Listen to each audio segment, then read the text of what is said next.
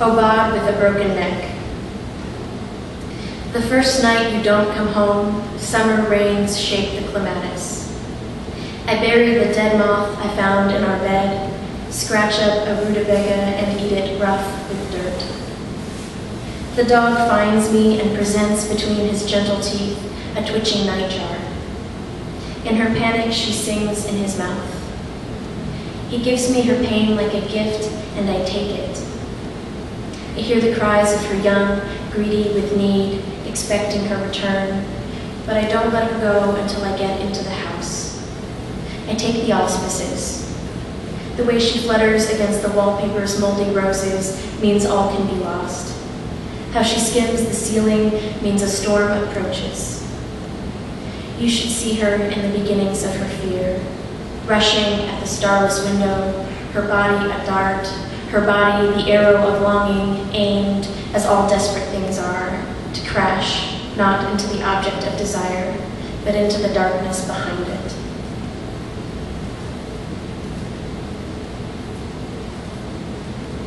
Dueling sonnets on the railroad tracks. Don't admit anything. Don't ask your question. I tasted her sweat on your knuckles, her whispers in your mouth like secondhand smoke. I've wandered north to the railroad tracks, throwing gravel at the cars. The small violence comforts me. I never told you I met a man where honeysuckle withers against the streetlight. We walked the deserted rail yards, talking about love and its difficulties without ever touching each other. But don't you think I wanted him to push me against the abandoned cars, rust and friction bruising my backbone as he tugged at my zipper with his teeth? Not for the rushed and furious pleasure of it, but because if I could hurt you now, I could forgive you, and forgiveness is all that makes love safe. The summer we met, bull sharks cruised the coastal shelf at dusk. Thunderstorms startled each afternoon, bright and unforgiving. We closed the lifeguard stand, and I held the rafters, and you held my hips, and we never learned how light we found the earth. How did it come to this? The raccoon troubling the garbage cans, a blooming apple tree sheltering a nest of dead birds, the train wailing in the distance.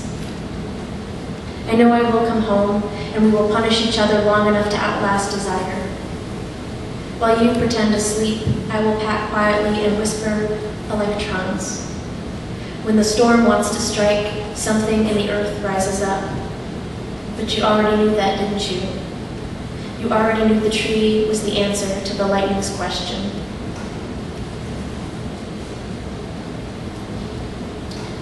O God in which the bats tried to warn me. You used to recite the parts of my bodies like psalms. I should have known when you started to kiss with your eyes closed that your mouth would ruin us. And I should have known when you slipped belladonna in my buttonholes, when you started to bring me empty boxes, when I found her dog asleep under our house.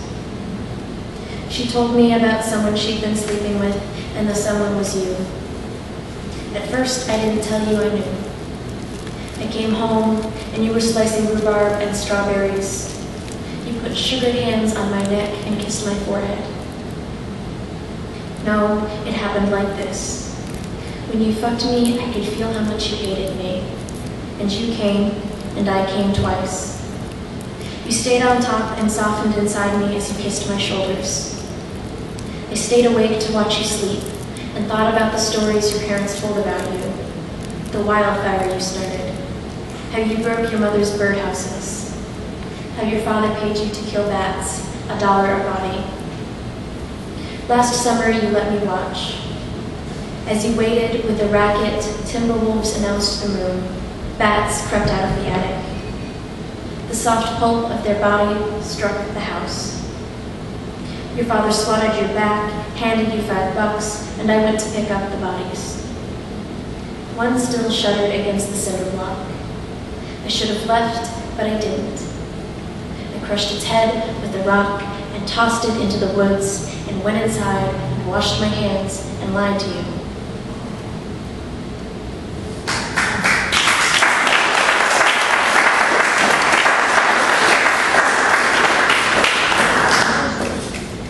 don't read any more of those. I can't say it gets happier or that things stop dying in the poems, but they won't be that sad, maybe. No promises, no promises. And I'll say penis again just because I thought it was over and it's still not. It's still there. It's still there. So the two things I guess I'll say about this poem is in the title it's Echolalia St. Armand's Key. And St. Armand's Key is a beach on the Gulf Coast of Florida. And echolalia is the sound of baby, so baby talk and baby babble is actually called echolalia because it's the sounds they're making and repeating back to you as they're trying to form language. And they think they're telling you something, but that's what they're trying to do anyway. And there's a moment in the poem in which it talks about believers being buried in the ocean. And that's not something that we're used to here, but in Japan, when missionaries first came over, one of the ways in which they were tortured or converts were tortured was that they were tied to stakes, buried in the sand at low tide, so that when the tide came up, it would be a slow death that they would have to wait for, and everybody on shore would watch everybody die. Read that in a book, and I can't remember where, but I think it's true. And if not, it's in the poem, so that makes it true. So it's there. Echolalia, St. Armand's Key. When I put my hand in the ocean, I can hear whales call to each other. In the deep, a mother clicks to her calf, and the calf sings its mother's sadness back to her. August singes our shoulders, and you tell me the world is after you again. Another car accident and more body parts failing. You hold out your arms and ask what you've done to deserve this. Why God would hurt his children so. Why don't you see the shark's teeth and starfish at your feet and know that the world will always return?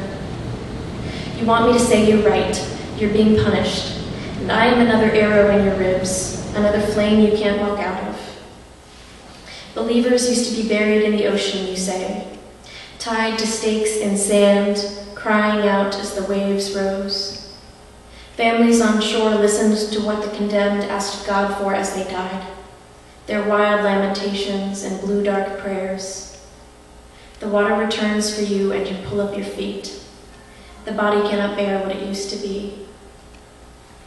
I want to be careful with your weakness, so I sing your psalms back to you.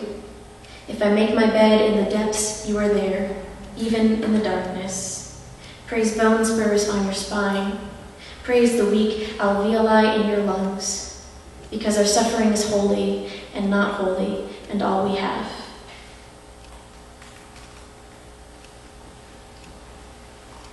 And because I apparently like obscure titles, this one is in Latin, and it's Fiat Lux, which is Let There Be Light. My sister asks what ate the bird's eyes as she cradles the dead chickadee she found on the porch. Ants, I say, knowing the soft ocular cells are the easiest way into the red feast of heart, liver, kidney. I tell her that when they ate the bird, they saw the blue, bold sky, the patchwork of soybean fields and sunflowers, a bear loping across a gravel road. Already they are bringing back to their tunnels the slow chapters of spring, a slough drying to become a meadow, and the bruised smell of sex inside flowers. They start to itch for a mate's black-feathered throat in music.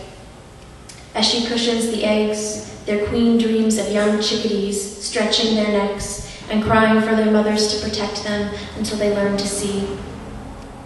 Sister, it is like this. The visions begin to waver, and the colony goes mad, fearful they'll never see another dahlia tell its purple rumor, or see a river commit itself to the ocean. As the last memory leaves them, they twitch in their sleep, trying to make out the distant boatman lifting his lantern, his face disfigured by light.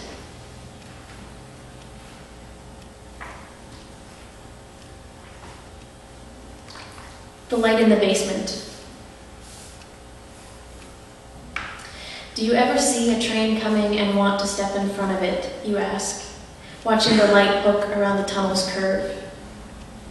The train's speed pushes its fingers up the sleeves of our coats, and its wheels breaking on the cold rails takes away my answer. And I don't know why, when the colossus reaches for you, you want to be caught, held in the grip of a silver darkness, unpeeled from your body and all the muscles you never understood. And I don't know why, when I see the scars on my friend's arm, I want to take off her watch and keep time from her and hold her wrists to my cheeks. I don't know why the moon sometimes looks like a pill, why I grow careless cooking and shaving. And I think of the neighbor who failed to show up one night to watch me. My father tried her phone, her bell, her door, and seeing her basement light on, pressed his belly to the grass and saw her closed face, her body tied to water pipes with an electric wire. Both shoes slipped from her toes and lay waiting, as though the shadows of her feet could crawl into them and take her upstairs. Do you ever see a train coming and want to step in front of it? I don't want to tell you the truth. I want to tell you the right answer, the way I tell my friend I am stronger than her left arm or her family, the way my father came home and held my mother and pushed her curls behind her ears and said, that kind of loneliness is dangerous. And my hand is alone in your hand, and the answer is yes.